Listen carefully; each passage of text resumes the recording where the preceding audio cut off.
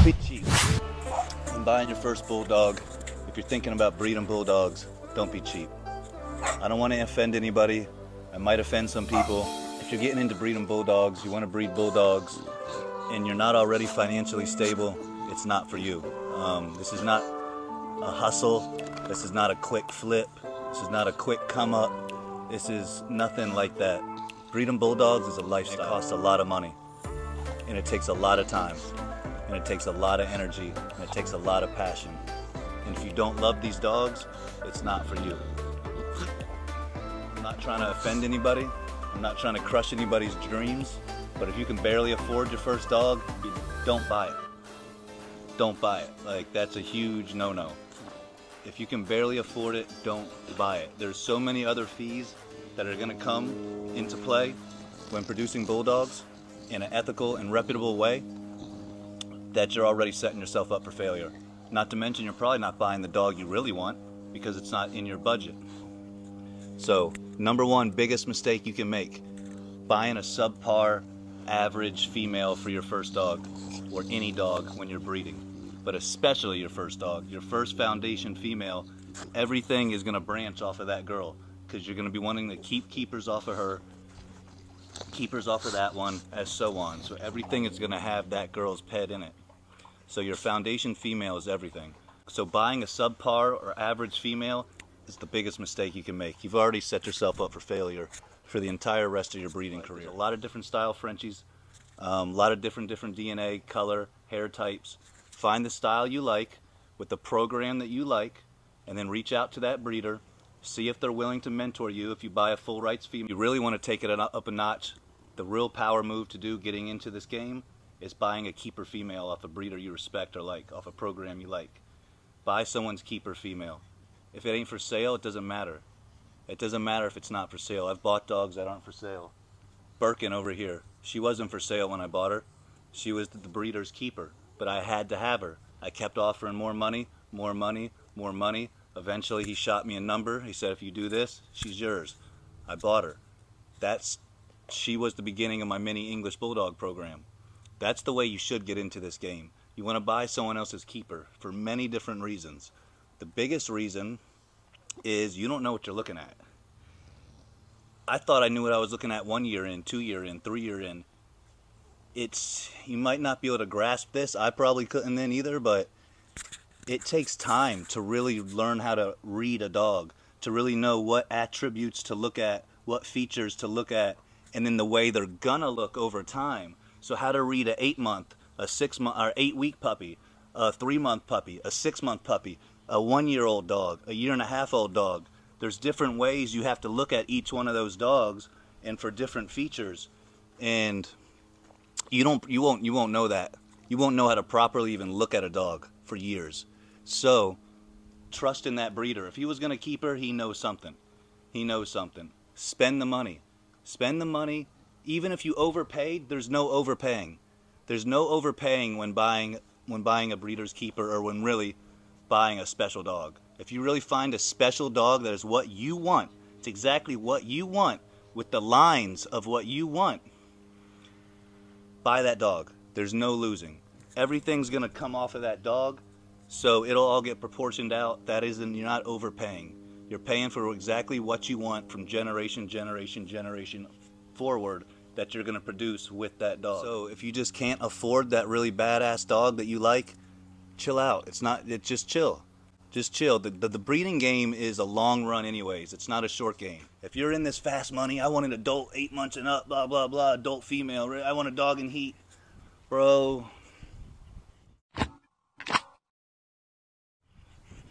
Just stop. Just stop. Your mind's already in the wrong spot. This isn't for you. You read the dog game wrong. Just back out. Don't back it up. Just back it up. Okay. All you're gonna do is we just back it up, okay? That's it.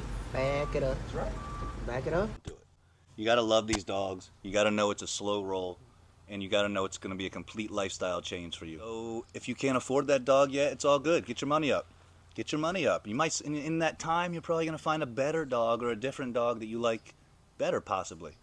So don't rush it. Really I don't want to crush anybody's dreams, but if that's what it takes, some of you guys might need your dreams crushed a little bit. And just, you know what?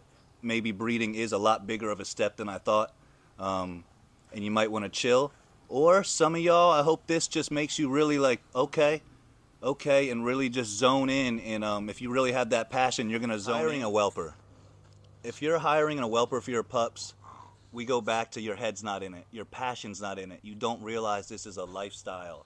So you already have the wrong outlook now for most of y'all. So if you were already in the mindset of being a whelp or hiring a whelper, again, I ask you to probably just back out of this. It's just not for you. That's not the way. You need to be able to raise your own dogs, produce your own puppies, care for your own puppies. You need to be able to have the knowledge of these puppies to give your knowledge when you sell your puppies. They're purebred dogs. They go for a high price, not just because of the dog, but because of the knowledge that comes with the breeder that sells you the dog. If you don't have that knowledge, then you don't deserve that money, and it seems like you're in this for money anyways if you don't even want to take care of the dogs. So I'm telling you, this isn't for you. Save your time, bro. Save your money. I'm saving you money right now. I'm saving you money. You got to know how to take care of these dogs yourself, not by hiring a whelper. You learn it. You figure it out. You do your due diligence. You do your research first. You get prepared, and hopefully you get a mentor. You buy a full rights female off a breeder who's willing to mentor you. I give mentorship on any of my full rights females, so reach out to me, bigbonebulldogs.com. My main IG is down right now, so please go follow my backup and run that up, bigbonebulldogs_DB. My website, bigbonebulldogs.com. TikTok, my TikTok's jamming, y'all. Big Bone Bulldogs on TikTok, my backup TikTok, The Bulldog Breeder. Let's get back to that. Next biggest mistake is hiring a whelper. Don't do it. Your head's in the wrong place. You need to know how to take care of these dogs. You need to be able to learn this from the ground up. And if you're not willing to learn it from the ground up, it's not for you. This is a lifestyle. Another biggest mistake. I hear this one all the time. You guys buy a boy first. That boy's a pet. That boy's a pet. You bought it as a pet, and nothing changed since you bought it. He's not all of a sudden a stud that somebody's going to come to you to pay all this money for. There's plenty of proven studs out there. Your dog is not a stud. Only a small percentage of Frenchie, of bulldogs, of any breed or whatever, only a small percentage of the males in every breed are actual stud quality dogs that should be producing. This isn't just let's mass produce things to make money here. We're trying to better the breed. We're breeding to better the breed. So we're breeding out the bad attributes, bad characteristics, and we're breeding in the ones that we like. So unless you spent a whole lot of money off a trusted program, a respected program, and you're jump in the game that way if you'd like, but I wouldn't recommend it. You're just some guy who all of a sudden has bought a really expensive dog off some big camp, and now we're all just supposed to use you for stud service. Like, again, you don't even have any knowledge. Like, there's things with the stud service that you have to be knowledgeable. You have to know how to pull your, like, there's more to just pulling your dog. Are you always going to have teasers ready for your dog, or do you know how to add extender and ship it out? Do you know how to do AIs that you can provide for your customers, for your clients? And do you have a reputation? Like, so I wouldn't ever recommend getting a male. Don't ever start with a male. You start with a female. So another biggest mistake you can make is buying a male first, or anytime soon. I recommend buying a female. Use been proven studs, and hopefully eventually you hit the jackpot and you produce a true stud quality dog. But don't just use a proven male. Oh, I'm gonna go breed to this big name dog and I'm keeping a boy. What do you mean you're keeping a boy? You haven't even seen your puppies. You don't even know what you're about to get. Breeding is a roulette. It is a crapshoot. Breeding is not. You can match up two badass dogs and get a fluke litter. It happens a lot. My people that know, drop that in the comments. Let them know. My breeders out there, let them know. That shit can happen. You can breed two badass dogs and have some fluke. And sometimes you have a ugly dog who's a producer. And it just, regardless, you don't know what you're going to get yet. Oh, I'm going to keep a male. You don't know what that male's going to be. Keep your eye on him. Hopefully you do produce a good one. But I'm telling you, a lot of times it don't work out that way. And you can't just keep him because you like him. Well, you can do whatever you want. I wouldn't recommend it. I would recommend continue to use studs that have the exact look, DNA, pedigree, health, temperament that you like, and until you really outprove yourself and you really produce something for a little bit. Now you can go maybe spend a big bag on a stud from another camp, and you have a little reputation behind you also, and you can do that.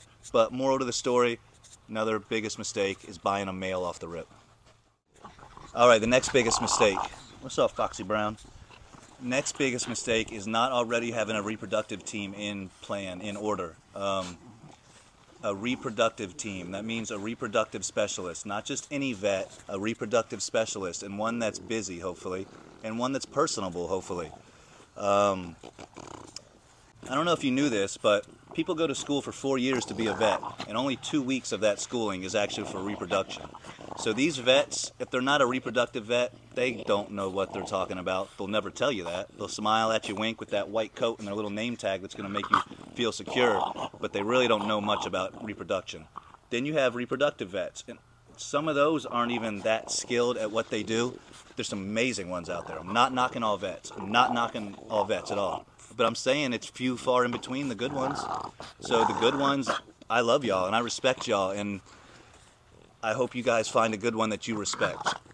Make sure you find a reproductive clinic that earns your respect. Don't just expect them to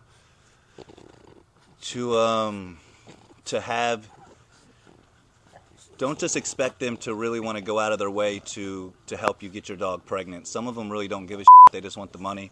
So hopefully you find a reproductive team that you trust. Hopefully you find one that answers questions for you and teaches you and is knowledgeable, can help you learn through this process, and will be there for you when you have questions or when you have a situation. Before you ever decide to breed a dog, make sure you find a reproductive clinic you like and get a good relationship with them. Okay, here we go. Probably one of the biggest mistakes you can make in dog breeding is thinking you're going to get into breeding dogs and you're going to sell your puppies for what you see the next people selling their puppies for.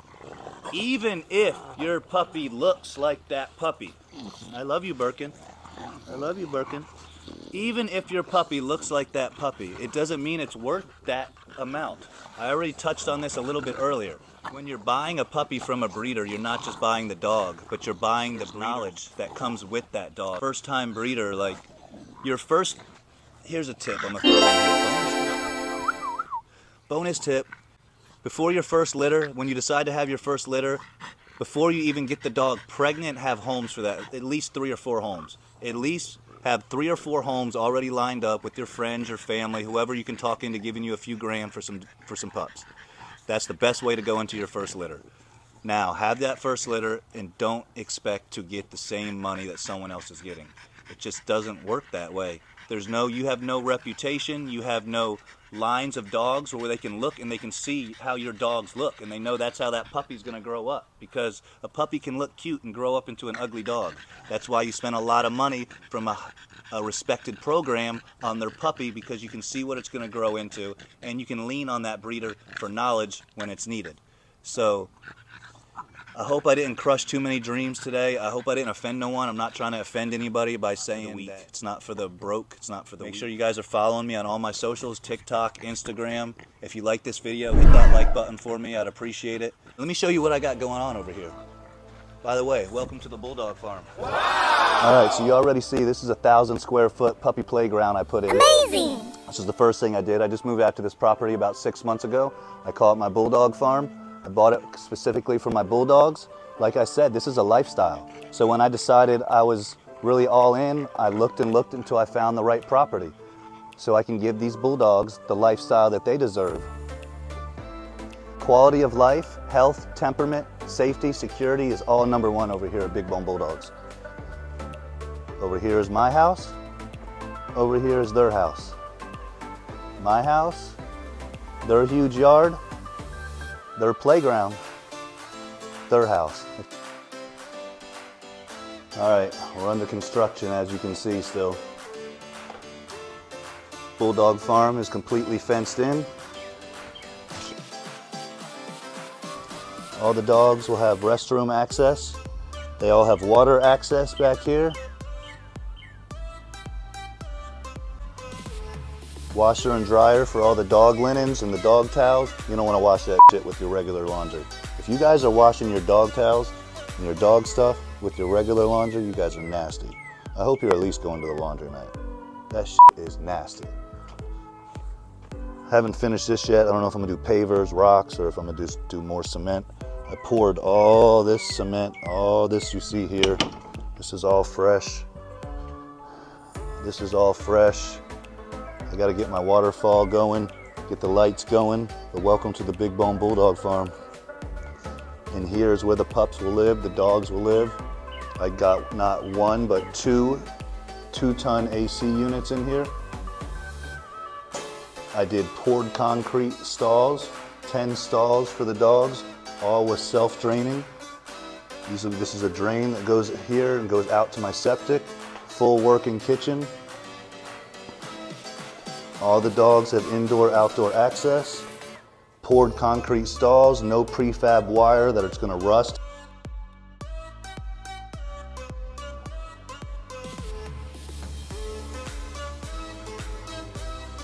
Over here is gonna be a puppy whelping area. I'll have my lab over there.